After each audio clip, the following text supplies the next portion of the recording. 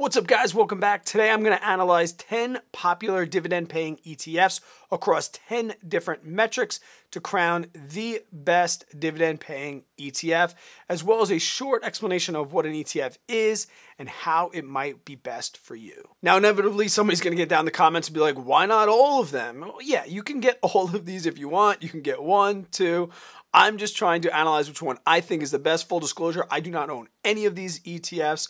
I only own mutual funds and individual stocks. But when people ask and I want to tell them what the best is, I had to do the proper research. And before you buy anything, you should do your own research as well. Definitely do not listen to a guy like me.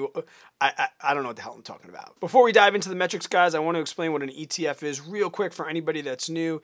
ETF is just an acronym. It stands for Exchange Traded Fund, and what it is, it's a collection of individual stocks that's put together similar to a mutual fund that you can buy all of these funds all at once. How are they different than a mutual fund? Really, the only difference is they trade like a stock.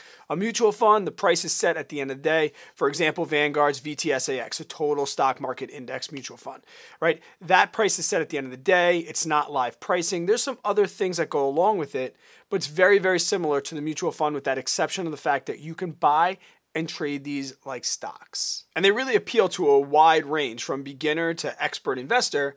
But I think they're primarily focused on that beginner, somebody that doesn't really know individual stocks, or they don't have time or the research, or they just don't want to look into buying individual stocks. This is a great opportunity to buy a whole bunch of great stocks that somebody else has determined which is good and put them all together. So by buying them, you diversify among different kinds of stocks. We'll see these ETFs, how many different holdings, which is how many stocks they have, as well as other things. So it's great for the beginner investor that wants to get their feet wet while they're learning about individual stocks if that's the route they want to take. And it's also great for somebody that wants to go into mutual funds. Like I said, I'll mention VTSAX again, but they don't have the minimum price. A lot of mutual funds have a minimum price to get in. VTSAX, I think right now, as of this recording, is like $3,000. Well, if you wanted VTSAX and you didn't have $3,000, you'd have to go with its ETF, VTI, to buy that, and you'd only need how much that share price is going for at that time. Now let's analyze which one of those is the best dividend paying ETF, because they do range among all different indexes, from international to dividend paying to real estate. You can find an ETF in any sector. Today, we're just talking about the dividend paying ones. All right, guys, I'm going to use a Google spreadsheet just to keep this a lot easier. Across the top, you'll see the 10 that I've chosen. These are the ticker symbols for each, guys. They're really long to type out, and they would have made it all messy. If you're not sure what one of these is, just Google this ticker symbol. It'll tell you exactly what it is. But we got SPYD, SCHD, DVY, SPHD, VYM, HDV, QYLD, VIG, SDY, and DGRO. I got these from a YouTube poll when I asked a couple days ago which ones you really liked. And I also just got them from doing basic searches on popular paying dividend ETFs. That's really how I established this list of 10. I could have made more, I could have made less, but I think 10 is going to give us a nice framework and a bit of data that we can really compare all of them. Now, the 10 metrics that I think are important, maybe these aren't important to you, and maybe you have other ones that are important to you. These are my opinion. Here's are the 10 that are important to me when I'm picking an ETF. We have expense ratio, okay? How much does it cost you to actually own this particular fund? The dividend yield, the assets under management, meaning how much money is actually in this fund and working for it. The years that the dividend has grown, how many holdings are in this company, how many stocks are in each fund, what percentage of that fund is stocks and not other things like bond and real estate and things like that. I think for me personally at my age, I want to see a high stock percentage. The turnover rate, how many times are they pulling stocks in and out of this fund? We want this number to be nice and low, right? We don't want that volatility of things coming in and out. Also for tax purposes, and that's what raises the expense sometimes, is when they're pulling funds in, getting them out. We have short-term capital gains there, so we want to see a low turnover rate. The year established, I think that's really important to me. One, because to be called the best, you really need to be established. You need to know exactly what's been going on. Also, the year established is very important to me because I think it's very critical for these funds to go through financial crises, right? If you've been around for just a couple of years, well, the markets have really been up and up with the exception of the last couple of months.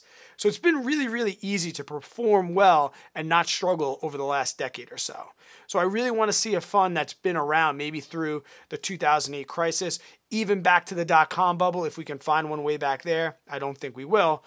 But I think the year established is very important to look at when comparing everything. And also the year-to-date return. Sometimes the dividend yield might be lower, but if they have a really, really good return, we'll see those offset each other just a little bit, and we'll look at exactly how that works. Now, guys, to find all of these metrics, I went to one website, Seeking Alpha. Guys, if you're going to be doing research, please make sure you cross-reference on a couple different websites. Seeking Alpha has been pretty reliable for me, so that's the one I'm going to use. And essentially what I did is I just went in and I just did like SPYD.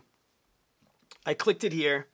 It gives you a bunch of different data here. I also went to its holdings to find out, how many holdings it has. And some of these, we're going to look at the top 10 holdings that they have. Also their dividend. This is where I found their CAGR, their dividend growth, and their dividend yield, things like that. So I'm not going to go through each one on Seeking Alpha, but I just want you to know that's where I got all the data for this chart. All right, guys, so here's the expense ratios for all 10 of those. I have to be honest. If you have a high expense ratio, I can't consider you the best. We're going to see that these range from 0.06% all the way up to, it looks like 0.39%. Now, guys, what does that mean? Well, that means for every $10,000 that you invest, say in VYM, you are going to have to pay $6. That's it, $6 on 10,000, as opposed to $39 on 10,000. Now that doesn't really seem like that much, but when you start to get up into the 100,000 or even $1 million, that's a major, major difference. And for these guys to be competitive, we see there's a lot of them that are in that 0.06. So if you start getting up above 0.1 or higher in this particular sector, because depending where you are, the ETFs are going to be different. But for this particular graph and these particular types of stocks, it's going to be really, really hard for me to call one the best. Like QYLD, they have a 0.6 expense ratio. So for them to be considered the best, there needs to be other things that are happening that make this thing stellar, which is why I didn't immediately get them off the list. But like I said, we're going to look at dividend yield, some other things. I'm going to start to break these down and eliminate some right off the bat so we don't have to keep them. I'll break them down to like 7 or so. But let's take a look at the dividend yields to see if maybe those expense ratios, they offset themselves with a high dividend yield. So if we look at the dividend yield, like I just said with QYLD, they have a really, really high expense ratio, but look at their dividend yield. So that's why I can kind of keep this on the list, because they have a really, really high expense ratio, but they have a really, really high dividend yield. Now for me, you know that I also believe that above 7 is a little sketchy for me. So that's another strike, in my opinion, against QYLD, but I want to be fair. I want to be unbiased. But what's really not acceptable for me is if you have a high expense ratio and your dividend yield isn't that good either. Like take SDY, for example, 0.35. That's a really, really high expense ratio for owning a 3.1% dividend yield. I don't think I can really consider that the best at all. So I'm going to get rid of these expensive ones right off the bat. Get rid of this one, delete column. Like I said, you can't be considered the best if you have that. I'm going to leave QYLD because of its huge, huge dividend yield, and we'll see what happens. This one's pretty expensive too. We'll get rid of this one. So that breaks it down to 1, 2, 3, 4, 5, 6, 7 now. So now let's take a look at the assets under management if I clear this blackout. So the assets under management, we're going to see that they range from $25 billion up in VYM all the way down to smaller ones, once again, like QYLD. The 5-year CAGR, guys, what this means is the percentage that the dividend is going to grow over 5 years. So we see that we have some companies that don't even have a 5-year CAGR yet. Now, what that means is they're just young. Now, can you be young and the best? I don't know, but we're going to keep them on there. But what we want to see is the higher CAGR. We want to see the higher, the better. We see SCHD has a great 5-year CAGR at 10.49, all the way down to HDV, which is a low of 5.53. This is a great number to look at, whether you're looking at ETFs, stocks, it doesn't matter. This is a great metric to look at for any dividend paying stock, and it's something that I think is really, really important. If we look at the years of growth, guys, we see that once again, with a young company, it's really, really hard to have a lot of years of growth, and this is the year that they've grown their dividend over time. So VYM and VIG, they're up there in 10. SCHD, once again, right up there with the Vanguard funds with 8. And all the other ones, like I said, young companies. If we look at the holdings, the amount of holdings is going to impact the volatility of this particular ETF, right? The more things we have in it, the less likely the one stock could really make something go up or down. So I like to personally see a lot of holdings, right? It keeps me more diversified. We love diversification, and it keeps things nice and balanced. We see all the way up from VYM, they have a ton of holdings, as well as DGRO, which is almost at 500, all the way down into the low range of like 70. As you can see, guys, most of these are heavily weighed in stocks, right? That's going to give them the best return. And also the stocks are going to pay great dividends as well that are inside these ETFs. They range all the way up from VYM, which is pretty much 100%, 99.99, all the way down to VIG, which is at 99.33. Turnover rate, guys, like I said, that's going to keep taxes down, and it's also going to decrease volatility, and it's really going to show stability inside that ETF. Once again, we got 0.7 is going to be the low. I like to see a low turnover rate, all the way up to 57, which is kind of high. It's kind of like an outlier for me. All the other ones are, all right, decent, not that bad. As I talked about in the beginning, I want to see some things that have gone through some struggles.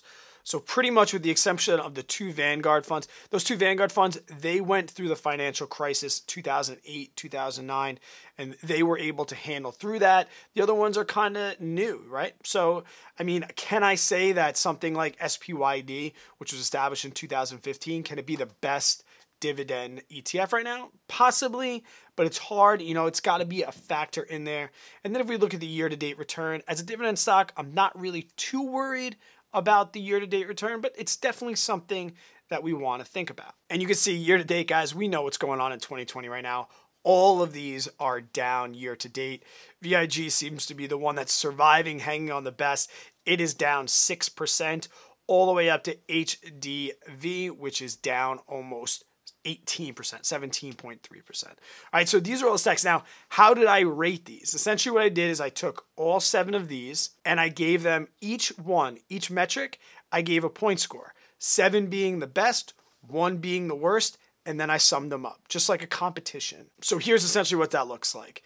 All these with the great ones, they got 7, they tied 7, 7, 7, and then this is really 7, 6, 5. This one was the next, 4, 3, this would have been 2, those ones tied. If I just look at another column real quick where there aren't so many ties, this is the best yield, so that's 7, 6, 5, 4, 3, 2, and 1. So that's essentially what I did. Here's what the whole table looks like. And then essentially what I did is I just summed them up. When I summed them up, VYM came in with the highest score of 60. VIG, the other Vanguard fund, right behind it at 54. And the other one, SCHD, which I know is a popular one, came in 3rd. And like for me, the numbers don't really lie if you look at it. And I know there's be some people that want to add metrics or take away metrics, which could skew this data. But for me, like I said, 10 across 10. I narrowed it down to 7. And even if we took just the top 3, even if we took SCHD, VYM, and VIG and looked at just those top 3, we could compare them and we could see, like, back to the beginning of the video, like, why not own all 3 of these? Yeah, you could, but I personally, I want to look at the best. If we look at the expense ratios, identical. Dividend yields, I think we can get rid of VIG there, especially when we're talking about dividend paying ETFs at 1.9. I like to say that 3 or better is really a dividend stock, so maybe 3 or better would be a dividend ETF as well. The assets under management, like I said, 11.4 to 25. If we look at SCHD versus VYM, I don't care. The CAGR, 8.29. SCHD, a little bit better there. The years of growth, 10 versus 8. Holdings, very different. Like, they're very, very similar. SCHD and VYM, I think, are the top dogs if we look at it. And there's really one last thing I would look at if I looked at SCHD versus VYM. And if I look at my YouTube poll from yesterday, 44% of people went with SCHD over VYM. And I can't say I'm surprised, maybe a little bit, but I think there's one last thing that's worth noting when we look at these two, SCHD and VYM. If I was going to decide which was best for me, I would have to look at what type of investor I am. And looking at their top 10 holdings, I think is a great way to do so. Right here is SCHD, and we can see this is a Schwab Strategic Trust, Schwab US Dividend Equity ETF. They are weighted very, very high in consumer defensive and industrials, Where if we were to look at VYM, it's very different. They're big on healthcare, right? We see something like utilities, which is almost 10% of what Vanguard's fund is. Utilities is down to 0.02. So there's almost no utilities in the Schwab fund. So if utilities are important to you, or if energy is important to you, energy is 6.66. If we look over here, we try and find energy, they have about the similar energies. Tech is a big one right now for growth. Right now, VYM is based 11.59 inside tech, and technology in this one is 18.11. So, I mean, you can look at the holdings to see, what weight you need. Maybe you have a lot of stocks that are really high in utilities. So you wouldn't need an ETF that was high in utilities because you'd have those in your stocks. So this would be the last stop that I would go if I was deciding which is the best out of these two. But if I'm going to crown a winner, guys, I think that this speaks for itself. I would probably go with saying VYM is the best dividend paying ETF right now. If you disagree, get down in the comments. I would love to hear your opinion. Is there one that I missed? Am I a complete donkey? Like I said, I'm open to constructive criticism, and I'm always trying to learn. For more content just like this, guys, if you are new to the channel, consider subscribing. Hit that thumbs up if this video gave you some value or you enjoyed it. Until I see you guys on the next one, stay positive, work really, really hard, always be kind to other people. I hope you have yourself an amazing day, a great 4th of July weekend, and I'll see you on the next one.